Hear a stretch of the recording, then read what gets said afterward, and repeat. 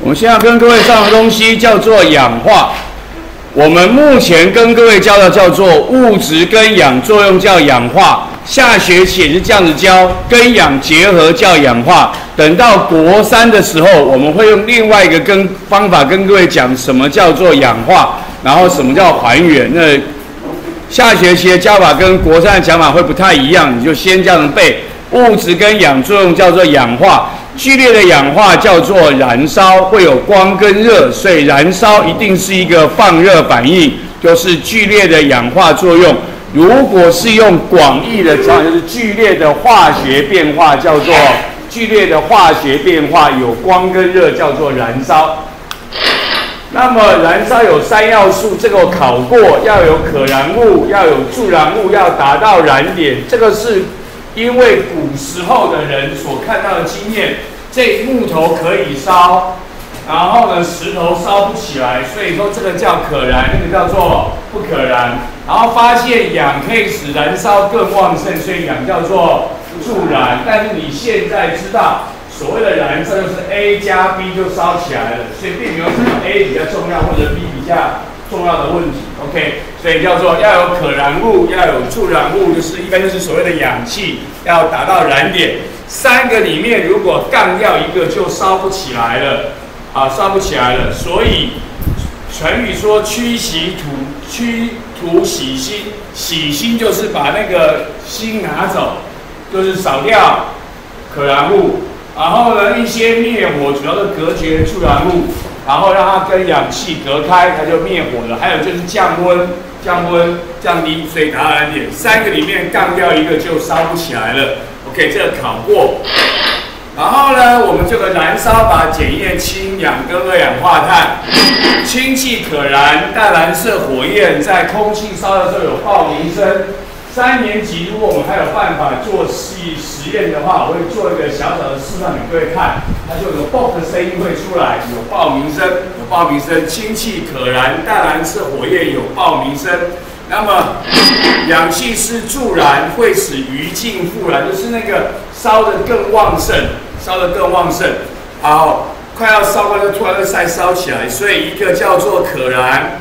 一个叫可燃，淡蓝色火焰有爆鸣声；一个叫做助燃，还有余烬复燃。然后剩下一个叫做2氧化碳，不可燃不助燃，请注意，这必须是我已经告诉你，这3罐里面氢气、氧气有一罐是2氧化碳，这个时候那一罐不可燃不助燃的就是2氧化碳。但事实上，不可燃不助燃气体非常的多。氮气也不可燃不助燃啊，所以不能够光凭不可燃不助燃就知道它是2氧化碳。我们后面会教你真正检验2氧化碳的方法，所以不可燃不助燃，线香会蜡烛会熄灭掉，这叫做燃烧。下面呢就是要背金属氧化物溶于水成碱性，非金属氧化物溶于水成酸性。这件事情以后还会再讲一遍。背下来，金属氧化物溶于水成碱性，非金属氧化物溶于水成酸性，这个要背下来。但是，这些金属的氧化物在水中拿来之后是中性，氧化铜、氧化铁跟2氧化锰。以前喜欢考的是氧化铜、氧化铁，最近有人喜欢考2氧化锰。又在水中拿来中性，为什么中性？不溶于水，所以它就中性。考试就要考这个，所以要记得氧化铜、氧化铁、2氧化锰，拿来之后是成中性。好了，我告诉你要背，金属氧化物溶于水成碱性，非金属氧化物溶于水成酸性。但是从来没有人这样考，从来都是考指示剂。